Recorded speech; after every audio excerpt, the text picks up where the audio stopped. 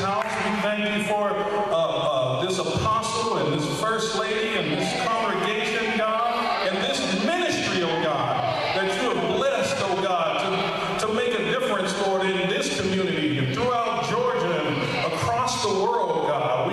Father, we thank you, God, for what you are doing and what you've already done. Hallelujah, hallelujah, hallelujah. Lord, when I think of your goodness and all that you have done for me, oh God, my soul cries out, hallelujah. Thank you for saving me. Father, we pray, God, that as we look into your word together, that you would speak to our hearts and our minds. Help us, oh God, to be able to discern what your Spirit is saying to us. Open our eyes that we may see. Open our ears that we may hear. Open our hearts that we might receive, oh God. In Jesus' name, save, heal, deliver, God. Set your people free. In Jesus' name, let everybody say amen. Amen. Amen. Amen. You may be seated. Praise God. Praise God. Amen. Who's glad to be in the house of the Lord this morning? Amen. Amen. Praise the Lord. It's such a blessing to be with you all here this morning. Pastor, can I just say apostle now? Amen. I'm just going to say it. He fussing, but we're going to say it. Amen. God has a wonderful call and anointing on his life. I'm glad to be able to just come and connect with family. I believe God has me here for a reason and a purpose. I came, literally, I planned in my travel intentionally to be here. And I told Pastor when we talked on the phone, whatever God does, amen, whatever he does. I didn't come to preach. I came for a higher purpose, just to preach. Amen. I came to connect back with my family and let you know that we're still, amen, moving forward in the Lord. Amen. We are still moving forward in the Lord, and God's still doing great things with his people on the other side of the country. Amen. How many know Jesus is in the Northwest too? The same Jesus in Atlanta is Jesus in the Northwest too. Come on, somebody. Amen. The same Jesus that's here in the South is Jesus up north. Amen. He's Jesus in the east. He's Jesus in the southwest. He's Jesus in the middle of the country. He's Jesus way up in Alaska. He's still Jesus. And he's still doing work to save souls and to deliver. So we are excited to go forward for God, up our way. And it's just a blessing to be here. Good to see you, Sister Wanda. Blessings to you, First Lady. Amen. And Pastor, you're absolutely right. God has to give you that one that is just that ride or die. Amen. And I praise God for my ride or die. She's back home. She didn't ride on this one, but she's riding with me. She's praying. Amen. And I thank God for her being in prayer and supporting me from home and being able to be here. She might be even checking us out on YouTube because we are live, right? And so she might even, it's about 6 in the morning, 7 in the morning where we are right now. So she may be up checking us out. Amen. Amen. My brother. Everybody say me and brother Elder Curtis look alike. Stand up, brother. Do we look alike?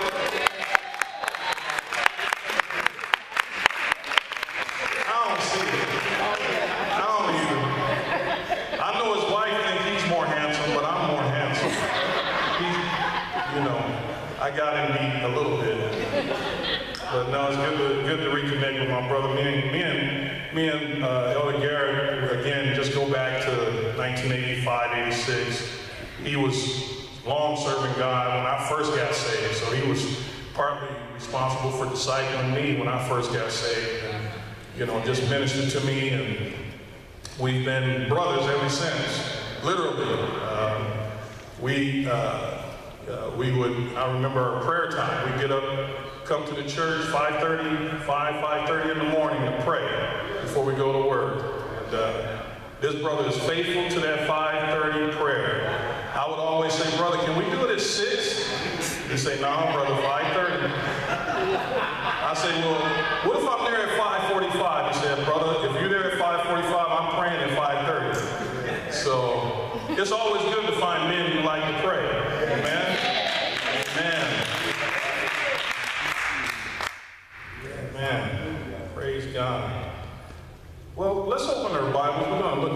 Word of God. Pastor asked me to preach. I have some things in my heart to share with you already. And we will let the Lord speak to us out of the book of Luke, chapter 8. The book of Luke, chapter 8. In verse 40, I want to honor the time because I know we have a set time, right? So we want to honor that time. Luke chapter 8, if you have it, can we please stand for a reading of the word? If you have it, say amen. Amen. Luke chapter 8 and verse 40. And it reads, "So it was when Jesus returned that the multitude welcomed him, for they were all waiting for him. And behold, there came a man named Jairus, and he was a ruler of the synagogue. And he fell down at Jesus' feet and begged him to come to his house. For he had only a daughter, about 12 years of age, and she was dying. But as he went, the multitude thronged around him. Now a woman having a flow of blood for 12 years, who had spent all her livelihood on physicians and could not be healed by any, came from behind him and touched the border of his garment. And immediately her flow of blood stopped.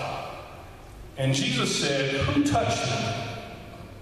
Who touched me?' And when all denied it, Peter and those with him said, 'Master, the multitudes throng and press you, and you say, "Who touched me?" But Jesus said, "Somebody touched me, for I perceive power going out from me." Come on. And when the woman saw that she was not hidden, she came trembling and falling down before him. And she declared to him in the presence of all the people the reason she had touched him and how she was healed immediately. Somebody say immediately. Immediately. And he said to her, "Daughter, be of good cheer. Your faith has made you well. Go in peace." Amen. Amen. You may be seated. Hallelujah. Hallelujah. Amen. The Lord has given me to talk to you this morning on the subject of intimacy with God. Intimacy with God. And as we consider the text, I want to share a little bit of a testimony with you that happened with my wife and I a few weeks ago. We are now empty nesters. Any other empty nesters here? Your kids are grown and gone. Praise the Lord for an empty nest, right? When you have an empty nest, you don't have to keep any bedtime and, have those type of rules. When our kids were at home, we used to basically try to get them in bed by a set time and then be in bed ourselves so that we can be up with them in the morning and get them off. Anyway, we're empty nesters now, and for me, I'm a night person. I like to be up at night. Any other night people here? I like to be up at night. I'm not an early riser. Typically, I get up if I have to. But if I can push a meeting back like that 5:30 prayer, amen, I'm going to try to push it back. Amen. I'll come out to church to pray at night. You want to have a night prayer? I love that. 8 p.m. prayer to midnight. Amen. I'm all in on that. And so anyway, being a night person, this particular night, I came to bed about 1:30 in the morning. And now my wife is on the opposite schedule. She's on the opposite schedule. She's an early riser. She likes to get up sometimes in the middle of the night and cook and clean. I don't understand it, sisters, why you want to clean a house in the middle of the night.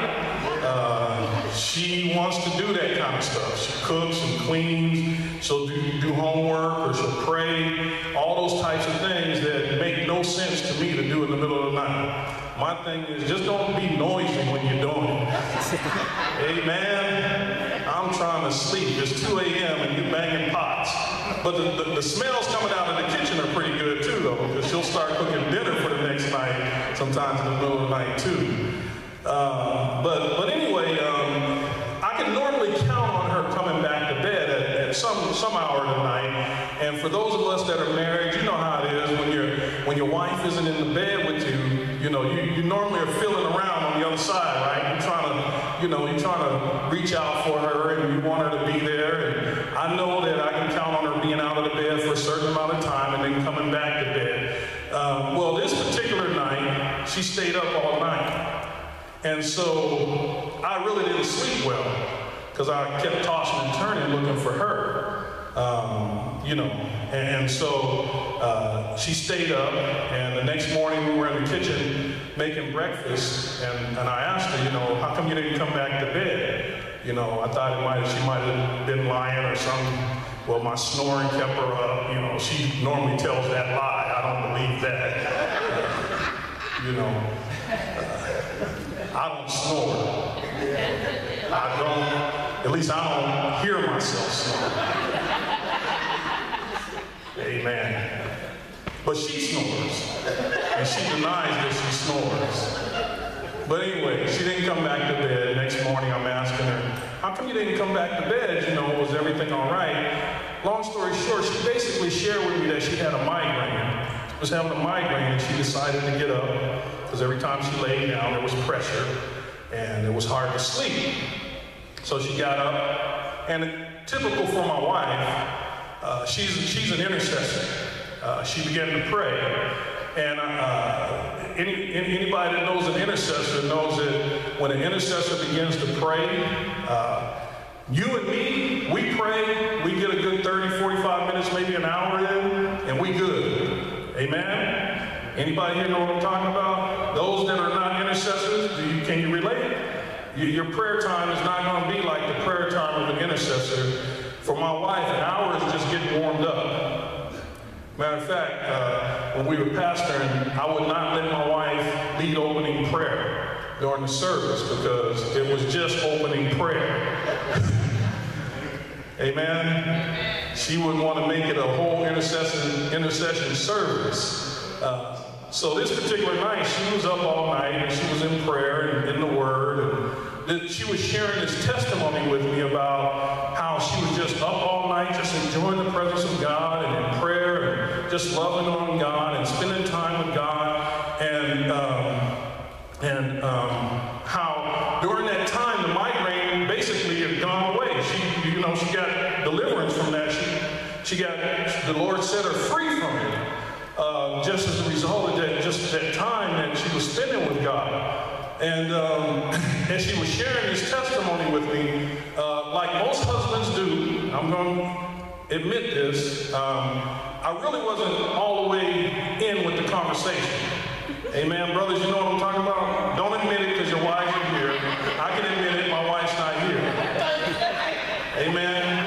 Sisters, you know what I'm talking about, though. You can be talking to your husband, and we in, but we really not in. We listening, but we really not listening. Amen. You know how that works sometimes. We are listening to you. Listen, and this is what was going on. This is what was going on when my wife was talking to me. I was having an inner monologue with God. When she was talking to me, I was talking to God. And I was listening to her, but I was also talking to the Lord at the same time. And so I was in and out, blanking in and out, and I was really captured by the zeal behind her testimony because she was talking about how God had healed her during this time. And as I'm having this inner monologue with God, well, let me put it like this. As I'm having this inner monologue, I didn't think I was talking to God. I thought I was just kind of talking to myself. Amen? You ever have one of them conversations, you just kind of think you're talking to yourself? And really, though, I was talking to God. And God spoke to me in the middle of this monologue I was having with myself, because the thing that I said to myself was, that's beautiful, but I can't stay up all night in prayer. Are you with me? I said, that's beautiful. I mean, I was loving her testimony. It was a beautiful testimony. And I was receiving what she was saying, and I was praising the Lord with her. But at the same time, I was saying to myself, I can't do that. Amen? You ever hear somebody's testimony about how they pressed their way, and you think to yourself, I can't do that. That's not me. And that's where I was with God, and where I was with myself. I mean, 6 to 7 hours in prayer, God,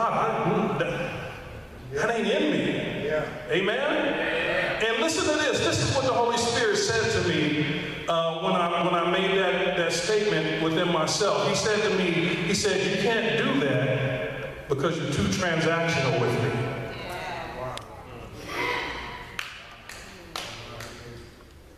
Did you hear what the Lord said? He said, you can't do that because you're too transactional with me. Now, I'm going to tell you, Pastor, when God said that, my knees literally buckled. Literally. I can remember like it was yesterday. I was standing at the kitchen sink, and I was doing something at the sink, and if you're a person that is used to hearing from God, and God says something that's a word of correction for you, if you have a heart towards God, something like that will buckle you. Something like that will take you down, because I thought I was in a good place with God. Come on, yes. Come on. But God said to me, you're too transactional with me. With transactional, God, what do you mean I'm too transactional? And here I was, look, thinking I'm in a good place with God. I'm saved, I'm a man of God, I pray, I read my Bible, I'm a preacher of the word. How can you say that I'm too transactional with you?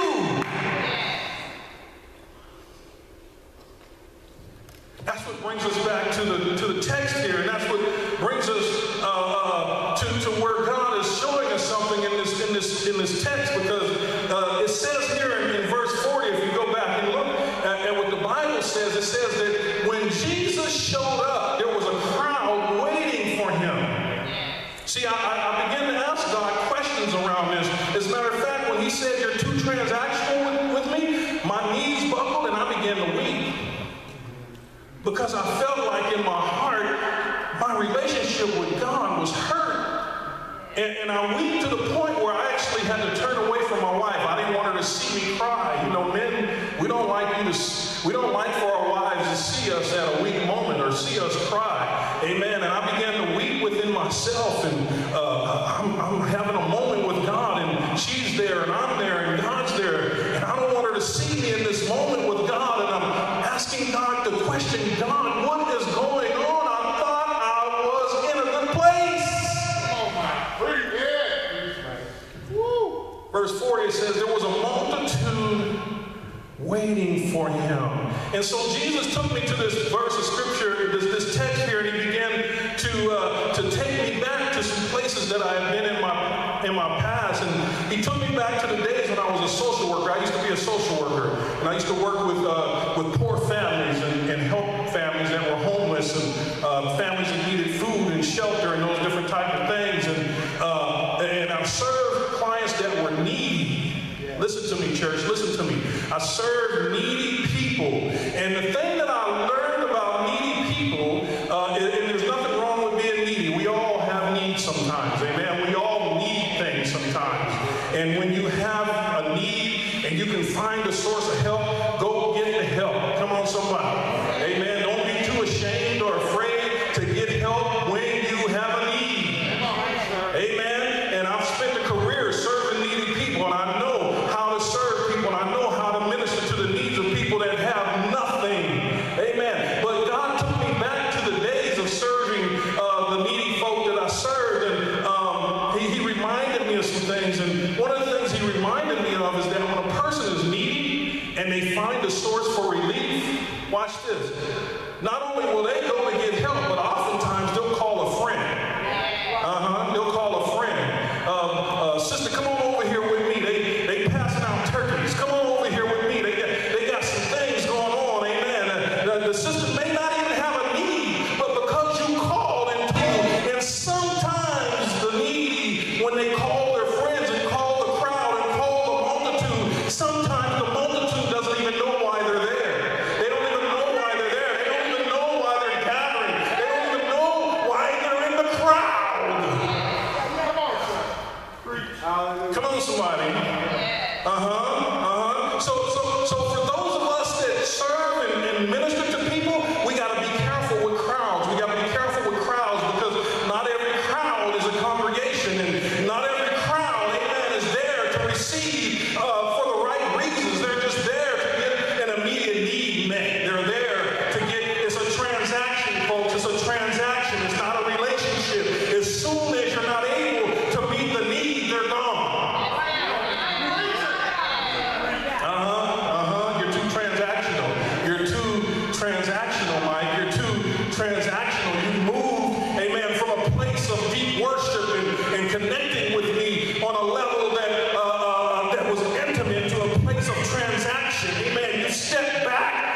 sidestep instead of stepping forward into deeper worship with me. Are you seeing the word of the Lord? Amen. We have to be careful with crowds. Be careful with crowd. Don't try to find yourself in the crowd. Amen. It's not always good to be a part of the crowd. When I was younger, I thought the crowd was the place to be. Amen. You know how when we grew up, we love, at least I did. I grew up in the city, and I loved being in the crowd, going to concerts, going to sporting events, and being where it was live. Amen. But it was live because of all the people that were around. We were all in the crowd together. Come on, somebody. But not everybody in the crowd is there for the right reason. There was a crowd waiting for him. The crowd was waiting for him. How many came today to be a part of the crowd, or did you come to worship him in spirit and in truth? How many came today just to say you were in the house, or you came because you want and need something from God? Amen. I was sharing with Pastor and them yesterday. I'm not interested in crowds anymore. I used to be. When I was a young man, the crowd was exciting, and I felt validated by the crowd. If I had a crowd, if I could attract a lot of people, amen, that validated me. That made me feel like I was on track and on point with God. But I've come to learn that the crowd is not always your friend. Amen. Amen. The crowd is not always, amen, for your good. Nothing wrong with the crowd. Amen. But recognize the difference. Recognize the difference. We can't be carried away by the crowd. We can't allow the crowd to define us or to define our ministry. As a matter of fact, I'm looking around and I see, amen, a congregation here this morning. Many of you here are part of a congregation. You know, a congregation is different than a crowd. Amen. A congregation is a group of people that are committed to the same thing, the same purpose, serving the same God in the same way. Am I saying something to you this morning? Amen. So when it comes to God speaking to me about this, when Jesus came across this crowd, you got to recognize who was there. There were people that knew him. His disciples, they were there. See, there were people that knew him that were in that crowd, but there were also people that knew about him. You can be in the house, you can know about God, but you might not know God. There are some people that are deceived into thinking because they come to church or because they sing in the choir or they serve on the usher board that they know the Lord. Amen. You might know about him. You've heard good things about him, but you really don't know him. There's people that know about him. And a lot of times the way we know about him is by reputation. And going back to my days as a social worker, you know what? All we had to do was say we were giving away something free. And guess what? The word traveled like wildfire. The word traveled like wildfire. The reputation got out there that we were giving away food, or we were giving away utility assistance, or we were giving away nights of shelter, or we were giving away whatever it happened to be. We never had to advertise about what we were giving away. Amen. We never had to advertise about anything we were giving away. Come on, sir. The reputation spoke for itself. There are some people that are in your crowd that are there for the reputation. They just want to come and see what they can get. What can I get out of this? What's available to me? Amen. There is nothing in their heart that wants to serve and to receive what God has for them. It's all about me. So there were some people that were there because they knew about him. And there were some people in the crowd that didn't know him at all. And like I said, those were the tag-alongs, people that just tag along. They're just there and they're being pushed around. You ever been in a big crowd, like at a football game or something, and the crowd is so massive, you're just being pushed? You ever been, you're trying to negotiate your way through a crowd and it's so massive and so big that you're just being kind of pushed to the right and to the left, and you almost have to establish yourself, your direction intentionally to get to where you're going. And there were some people in this crowd who were there as tag-alongs, and they didn't know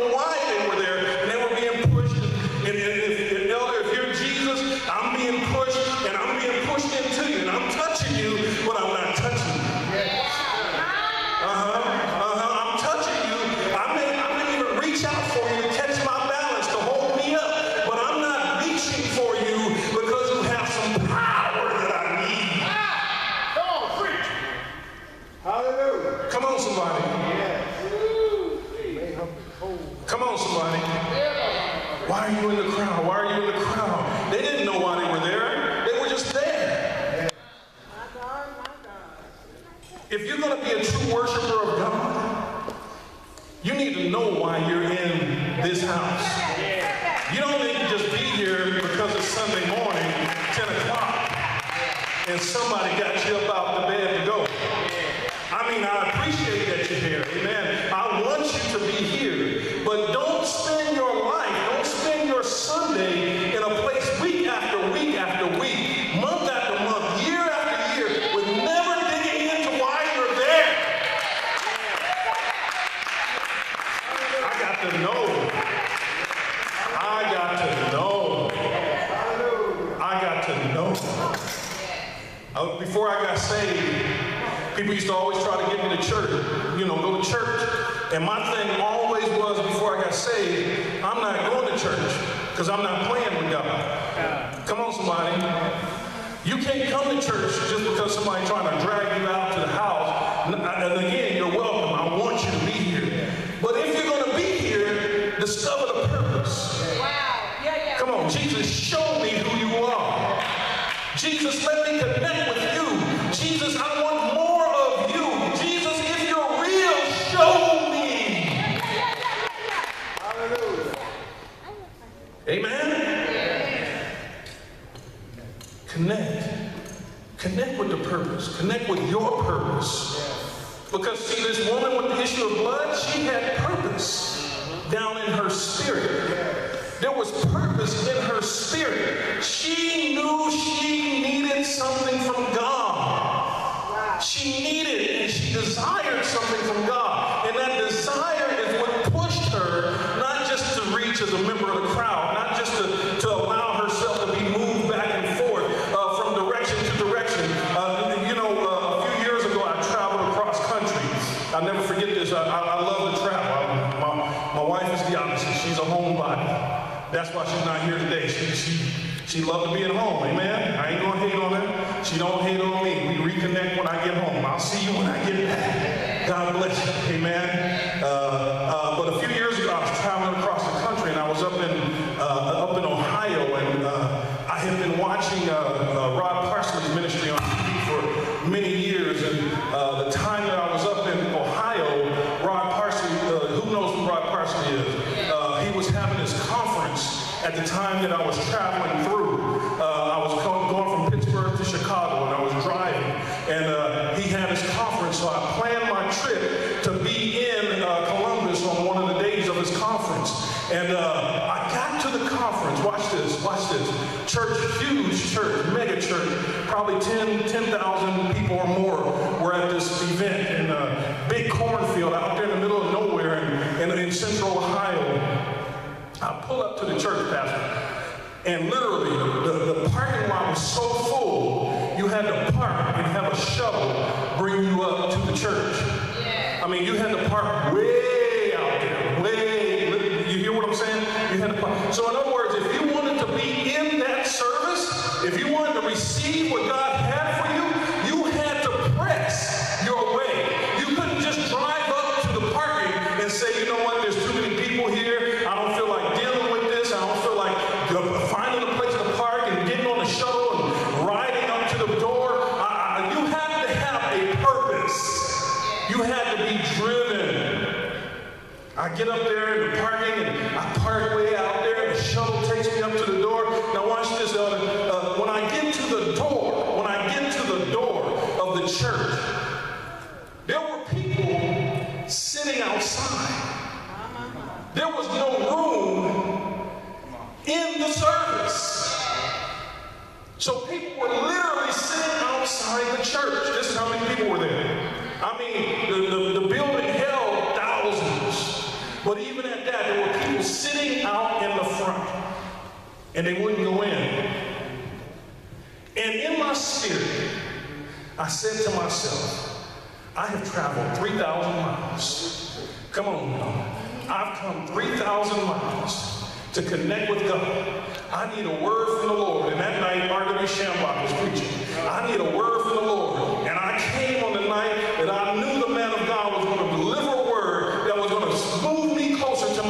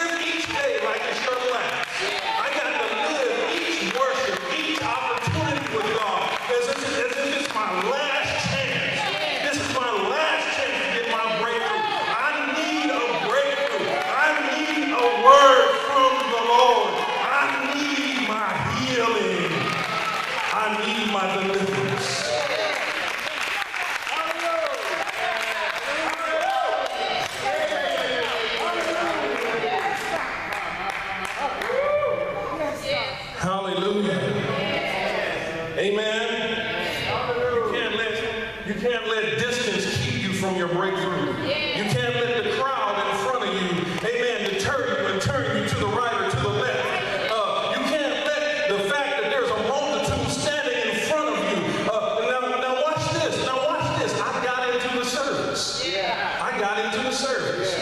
Still multitudes out there on the sidewalk. Pastor, I got into the service. I was in World Harvest Church. Come on, somebody. Now, when I got into the service, I was sitting kind of in the balcony. I was in the back. I was in the balcony. You hear what I'm saying to you? Listen, church, because God has a word for you. I was in the back. I was in the balcony. And I loved it. Beautiful worship, wonderful word. God delivered some amazing things into my life, spoke some things about my destiny. And when it came time for the altar call, come on.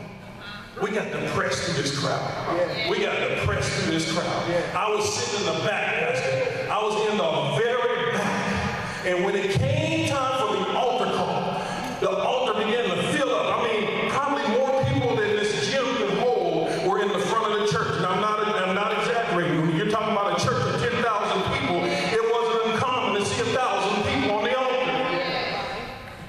I was in the back. I was in the back. How many can be at the back of the crowd? Come on, but if you need a blessing from God, you're going to press your way to the front. I was in the back.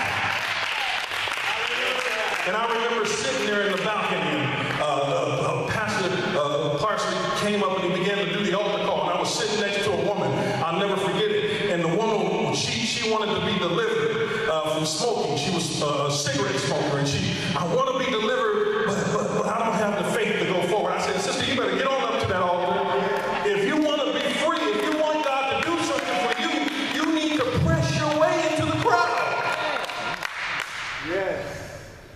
And I decided, you know what, I'm going to be your example. You're not going to go, I'm going. Because I need something from God. I need something from God. I need something from God. Who needs something from God? Who needs something from God? I mean, seriously. I ain't talking about folk that just want something. I ain't talking about folk that you just want something because everybody else got it. You're trying to fit in where you can get in or whatever they say. You need something from God. I said within myself, I came 3,000 miles.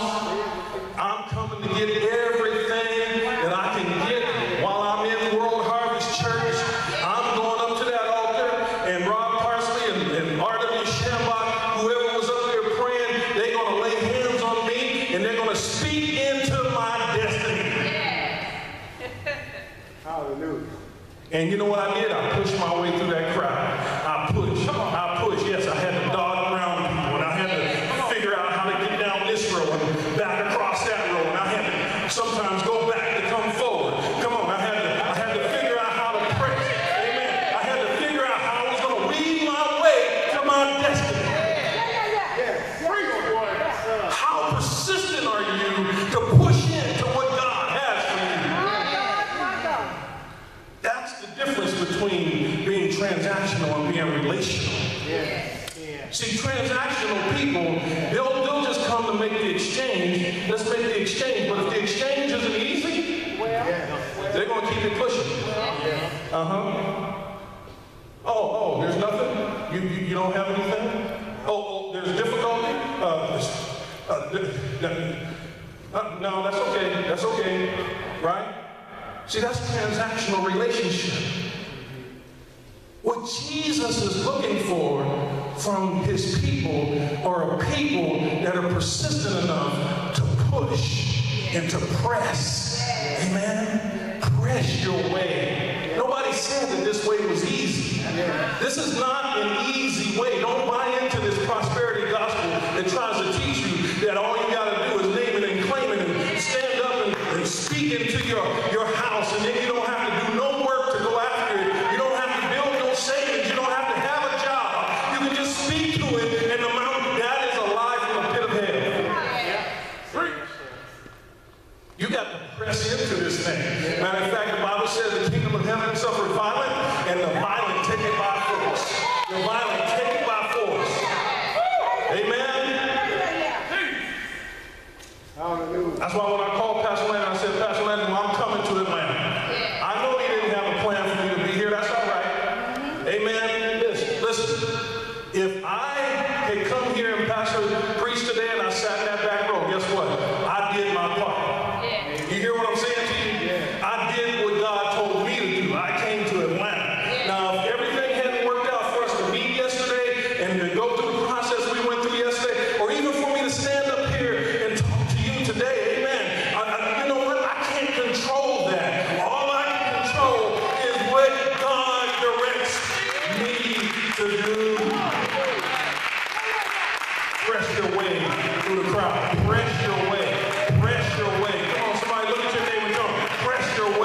Press your way. Come on, push. Push on through it. Push on through it. Push through the pain. Push through the disappointment. Push through those doubts. Push through that discouragement. I need something from God, and I'm not going to quit until I get what I need from God. Yes, God. Hallelujah. Amen? I am not going to quit until I get what I need from God. Yes, remember what I said about those in the crowd who knew him? See, Peter, and I love Peter. In a lot of ways, I'm like Peter. Peter's that guy, he speaks without thinking sometimes. Amen? And I admit, that's me. That's me. I have an issue. Amen. Pastor Landrum, Elder Garrett, they know me from way back. Mike was always in trouble with his mouth. I am not going to, look, I'm going to be real with you. I'm real people. Amen.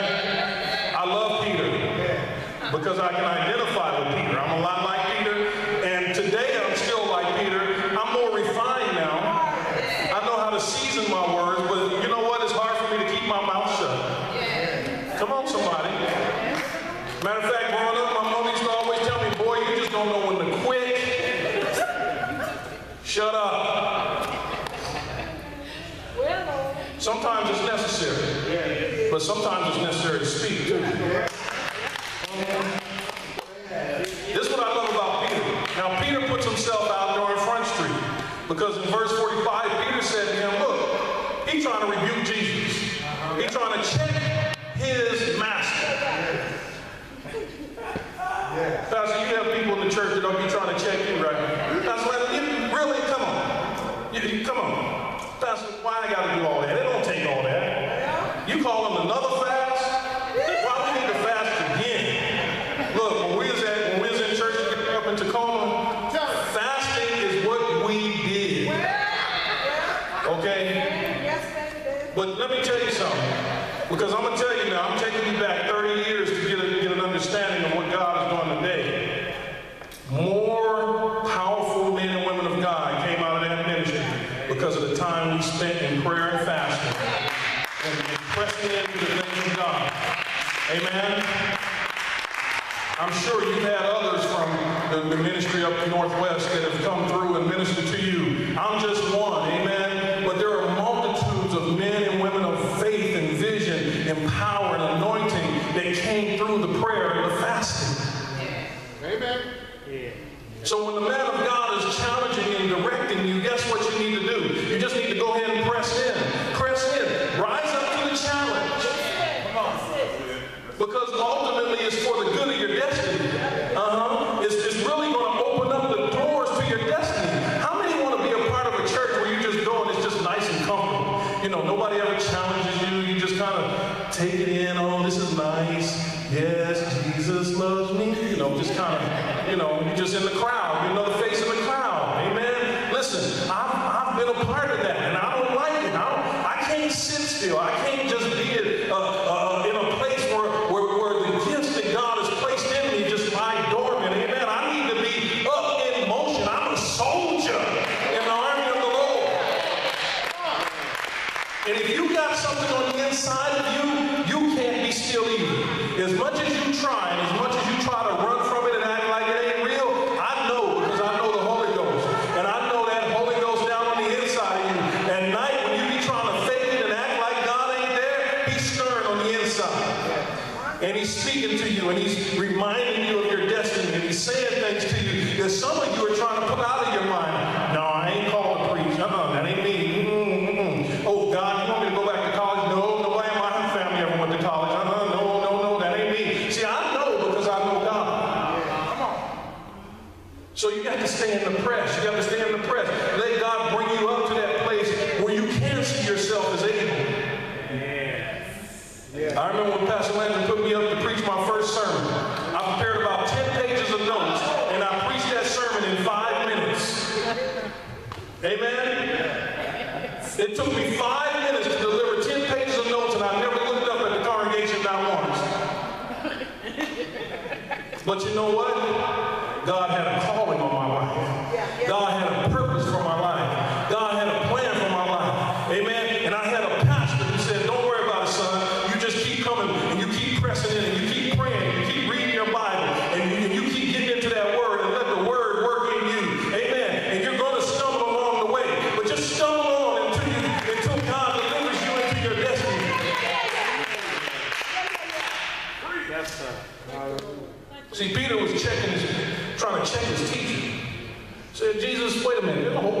thronging around you, pushing against you. What do you mean somebody touched me?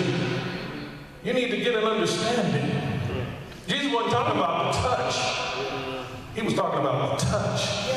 He was talking about the touch. He was talking about the touch that drew something out of him. He was talking about the touch that drew on that anointing, that called destiny out of him, that called a touch that pulled something out of his spirit, that appropriated it in their spirit.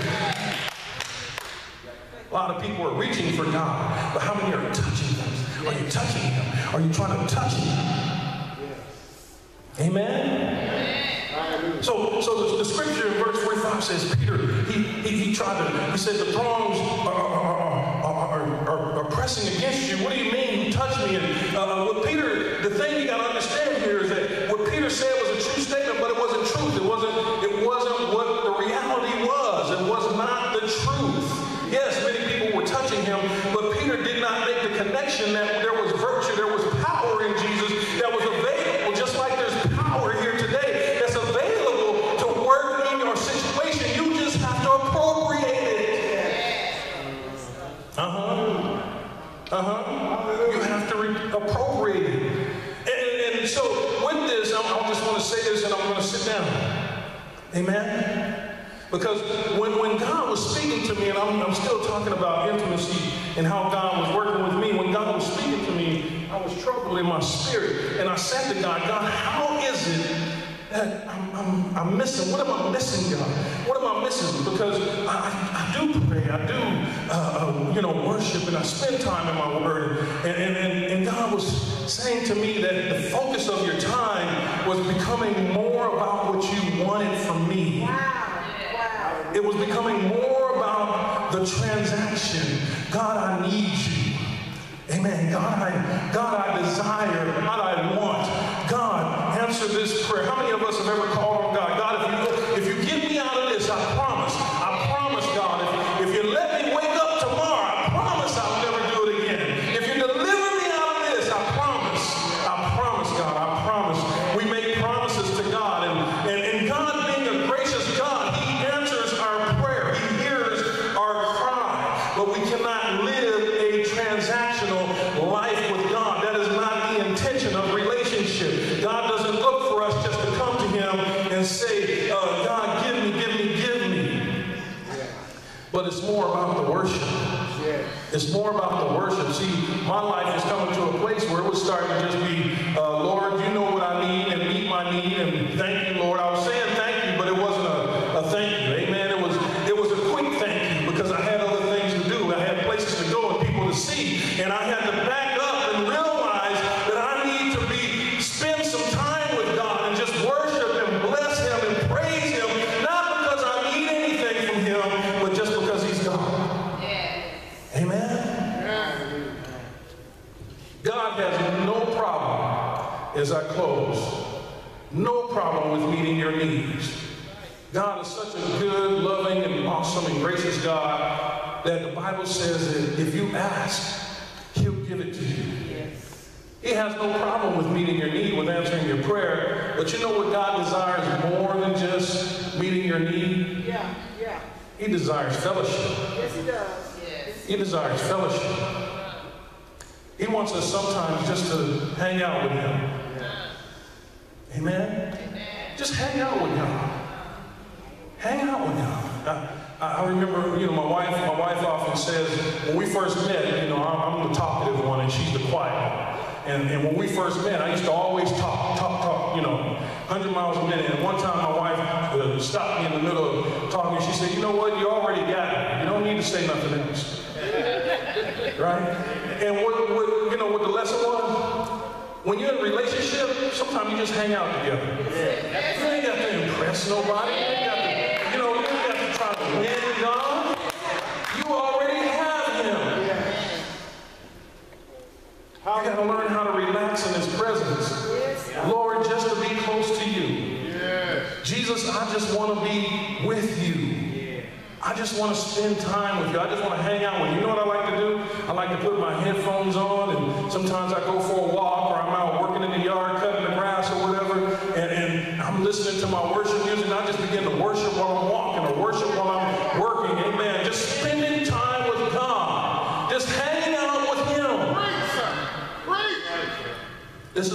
intimacy is all about. How much time do you make for God? Do you make time just to hang out with Him, just to fellowship with Him?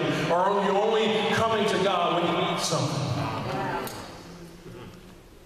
Amen? That's what God desires. See, when my wife, when she got up at 1 o'clock in the morning to pray, yeah, she asked God to heal her. But you know what? If she didn't get healed, guess what? She was going to continue in prayer. Because I know her. I know that's just who she is. In other words, she wasn't just saying, well, God, if you heal me, I'll continue to pray. She was praying, and after she asked for the healing from the headache, she just began to just worship and just spend time with God. And she stopped, and she even told me in her testimony, she stopped even thinking about the headache. She wasn't even thinking about it. Before she knew it, it was gone. That's what intimacy is all about. Amen? Amen. So as we stand together, can we all stand, Pastor? Amen. Can we all stand together? The question, church, is about a relationship with God. I've been saved for 32 years, and guess what? I had to get checked on this.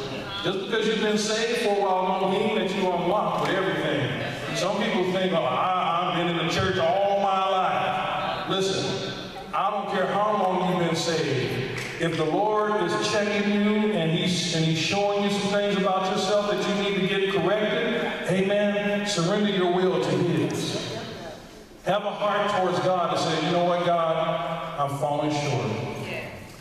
Lord, I need to get this right with you. I need to fix this in my life. Yes. There are people and there are things that are a part of my life that are keeping me from worshiping you the way that I'm supposed to. Who do I need to break away from? What are the places that I'm spending my time that I need to let go of so that I can get closer to God? Time wasters. Time wasters. God shared an analogy with me through a Facebook post I saw. There was a jar, and in this jar, there were ping pong balls. And also in this jar was sand. And the ping pong balls represented your purpose, the things that were most important. And the sand represented the things that are time wasters, that keep you, amen, from connecting with what's most important. And as God began to show me this illustration, He showed, and the illustration even showed, when you put the sand in the jar first, you can't fit the ping pong balls. You can't fit you can't fit what's most important when you're spending your time on things that are time wasters. There's some things that I need to eliminate out of my life. That are wasting my time. There are some people that I need to, in relation, listen, I know we all have friends that we love, but you know what? We have family members that we love, but you know what? If those family members and friends are keeping you from moving closer to God and God's purpose and destiny for your life, guess what you need to do? They need to become like sand. In other words, you know what the illustration showed me? Is that if you put the ping pong balls in the jar first, not saying that you have to get rid of the sand, but you put the ping pong balls in the jar first, the things that are most important. Then you can pour the sand in, and guess what the sand does? It fits in around the ping pong ball. Sometimes God is not saying that you have to get rid of things in your life. You just have to reprioritize what's most important. What's most important? Father, I thank you for this opportunity to speak your word to your people today. I pray, God, that your word is his target in our hearts. Lord, as your people consider what's most important in their lives, Lord, may we all desire a closer walk with you, oh God. Touch our hearts, Lord. Those that are here, Lord, that are struggling in their relationship with you, oh God, that are pushing you away, draw them closer by your word, by your spirit today. Minister to the needs of your people. Touch our hearts and our lives, oh God. Help us all, God, to walk closer to you, because you are what's most important in our lives. In Jesus' name. name. Lord, I just pray for those that may be struggling here, that are bound, Lord, like this woman with the issue of blood. She was bound, oh God, by a sickness, oh God, that no one else can cure but you. Father, if there are those that are bound here, Father, may they reprioritize their lives to put you first. Put their deliverance first. Put their healing first. Not their healing and everything else or everybody else or everything in place else, oh God, but put their healing first. Put their relationship with you first, oh God. Following your directions to get completely well first. In Jesus' name, Lord, touch, oh God. Set your people free. In Jesus' name. If you're here this morning and you're struggling, you've been struggling with your relationship, and you realize that, you need to get closer to God, you drifted away. Amen? 32 years saved, and guess what? I was starting to drift. 32 years, pastor, walking in ministry, guess what? Still started to drift. It can happen. I'm no better than you. But if that's you today and you want prayer, you want us to agree with you in prayer, would you come to